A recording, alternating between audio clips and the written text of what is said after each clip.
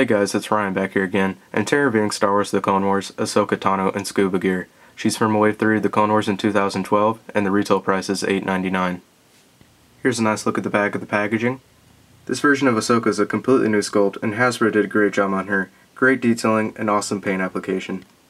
On the back of the figure, you can get a better look at the sculpting details that went into the wetsuit, as well as her oxygen tank, and the great paint applications on the back of her head.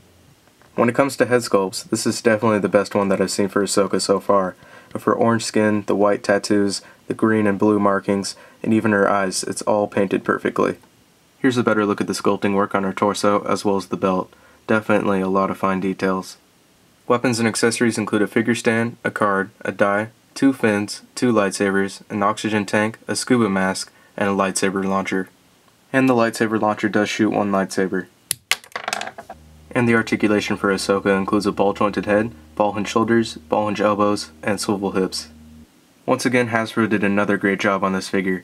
The only disappointment that I have is the poor articulation, but the head sculpt and details really make up for it. So anyways, that pretty much does it for this review. Hope you guys enjoyed it, and I'll see you all in the next video.